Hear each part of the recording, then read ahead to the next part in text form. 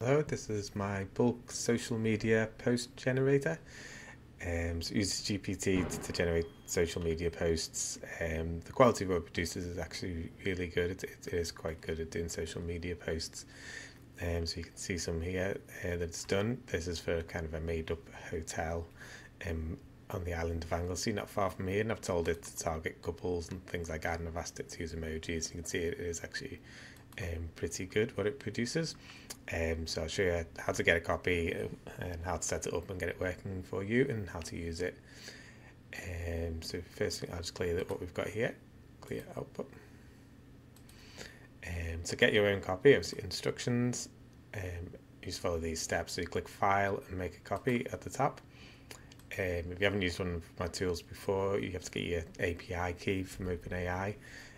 So you just follow that link and log in with the same email address you use for ChatGPT, get the API key, and you stick your key in that square.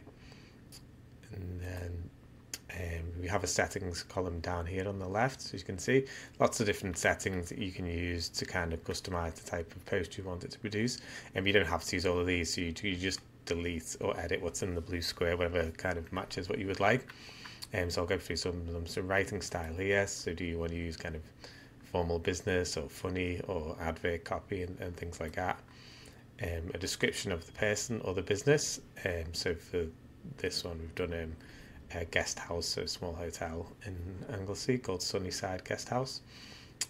Location if it's relevant. If it's not relevant, you literally just delete it, and then it won't mention location within the post. So if it was like a software company or something, if it's not location relevant, then you would delete that. How long you want the post to be, who the target audience is. So these are just ideas, but yeah, obviously you can write your own. So it could be like people interested in programming or whatever you wanted. Do you want it to use emojis? It depends on where you're going to post it. Do you want it to have hashtags? Hashtags is just kind of guessing the hashtags. It's making up its own. It does not actually check them. It can't check what's a popular hashtag, but it's pretty good at guessing. Yeah, and then a few other options there. So you set them up. Then you put your topics in. So your topics, you can just write anything if you don't want to come up with a topic, or you can, if you want to do like multiple posts to choose from, so it drafts a few and you just choose one, just put that in. If you want it, or if you have a specific offer, so 15% off this Mother's Day.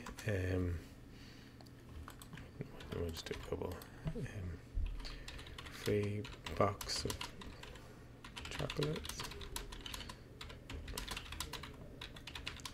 and we'll task a couple of those, and I'll start it running, and it'll produce those posts. We've also got made another tool. We just included this little tool with it as well. So topic suggestions. So if you can't think of ideas for topics, or you'd like to see a list first, you just use this. It pulls in all your settings that you've set up on the other screen. And then it should come up with up to 20 topic ideas, just to give you ideas to put them in, or you can just use the anything one. And it does standard form, which is however many paragraphs you asked it to do in the settings, and then it does a Twitter version of it as well, which it makes sure is under 280 characters. If you don't want the Twitter one, you can just press skip on there, and it won't do the Twitter one. Then if you ever decide you do want it back, you just come back and put that on there.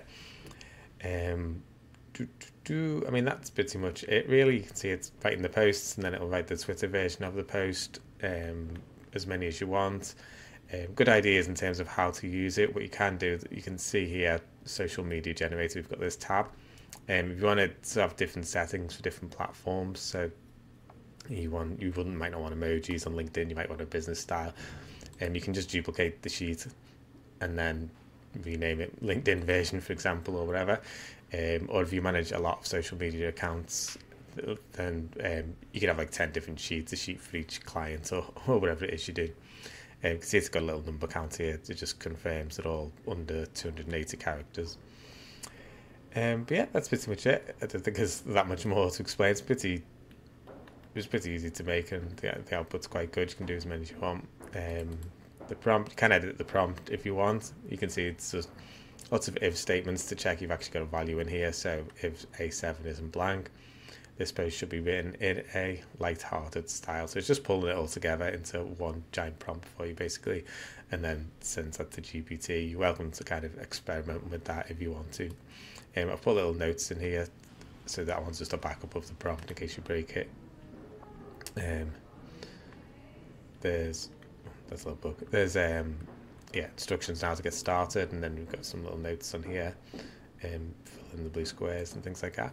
But yeah, that's pretty much it. Look, I think it's easy enough to use, and hopefully you find it useful. Bye for now.